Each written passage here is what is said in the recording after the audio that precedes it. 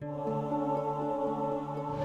greet you now at the opening of our foundation's month, the 96th year of the university.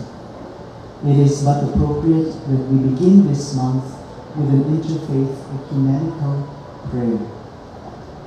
We are a non-sectarian organization, a non-sectarian school that nonetheless recognizes the significance and the importance of each of our individual spiritual lives.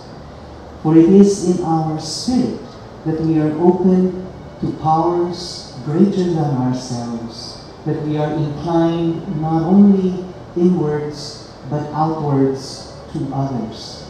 In recognition of our interfaith community, of the various faiths that we represent, we are nonetheless, I feel, united in a single vision for a better Philippines through quality education.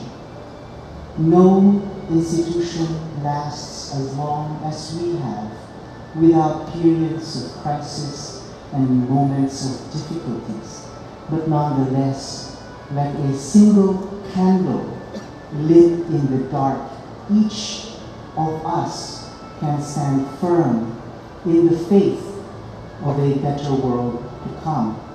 And as is appropriate, we light multiple candles today, for indeed it is only in community dedicated to a single vision that we will accomplish anything with the help of God, country, and home.